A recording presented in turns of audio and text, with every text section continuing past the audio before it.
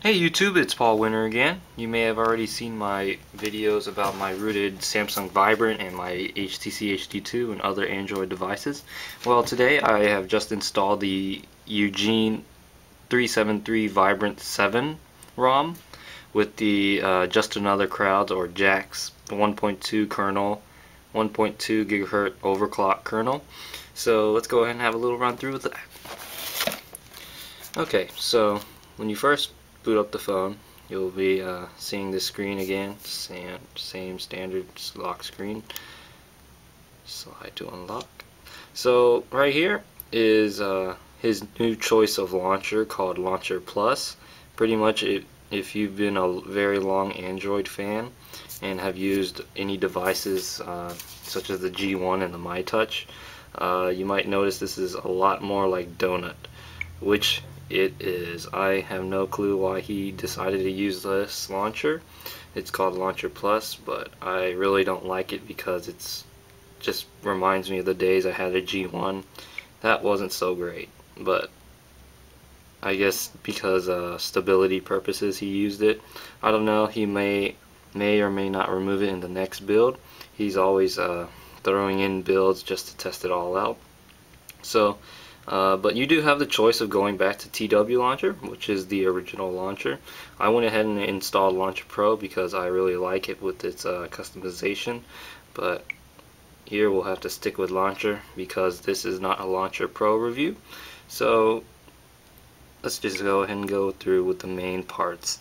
So you may have already heard me talk about the new 1.2 gigahertz kernel by Jack, and pretty much it allows you to clock your Samsung Vibrant at a maximum speed of 1.2 gigahertz or 1200 megahertz if you want to call it that.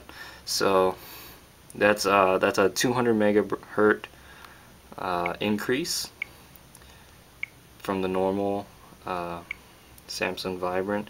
You can always use the program called Set CPU, and this will allow you to change and maintain your processor speed at different intervals. What I've done, I've basically customized it where however the phone is acting, such as if I'm charging, I can hit 1.2 gigahertz max or 100 minimum, and when my battery hits 76%, my processor will automatically clock itself at 1 gigahertz max and 100 minimum, and when the screen is off, such as right here, it'll automatically slow itself down to 600 megahertz to 100 megahertz. That way it'll help save battery life, but you will notice a slight delay in it booting back up, as you might see pressed, and it took a little bit while. You might not be able to notice that, but I did. But that's one of the main advantages. I have been able to pull down at least 1 to 2 hours of extra battery life with moderate texting and some phone calls, and it only has 3 home screens, which I know the majority of people use more than 3 home screens and like to have all that option right there, but this does not have any options to change it at all. You're stuck with 3. So, and it's really plain.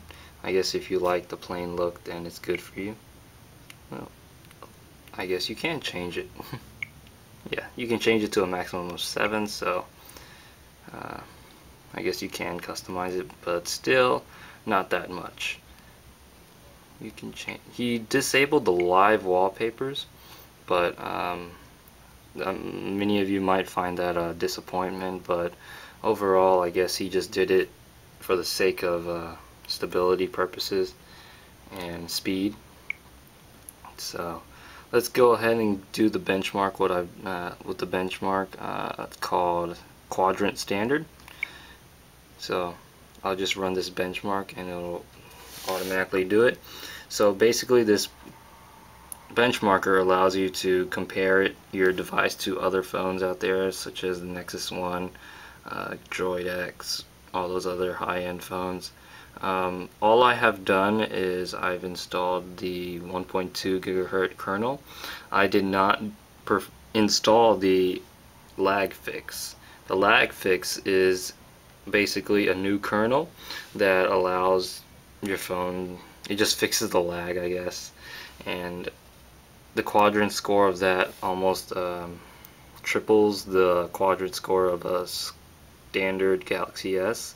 Standard Galaxy S, Vibrant, Captivate, any of those usually gets about 800, 750 to 800, whereas a Vibrant with a lag fix gets about 2200, and a Galaxy S with a 1.2 gigahertz kernel installed as well as a lag fix gets about 2400.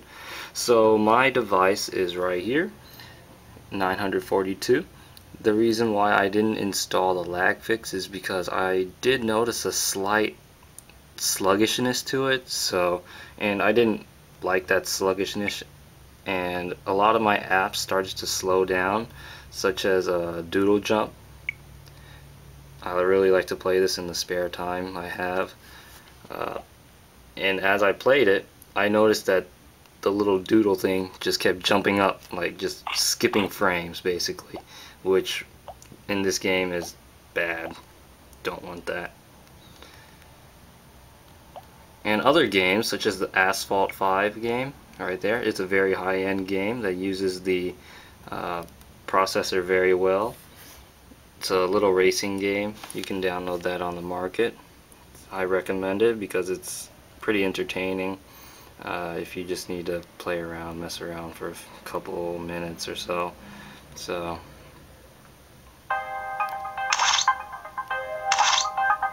you can choose your car, stuff like that. Don't really. It all just runs magnificently.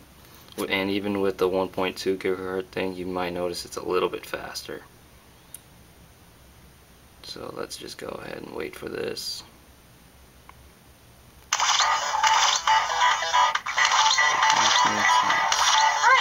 Pretty cool game, if you ask me.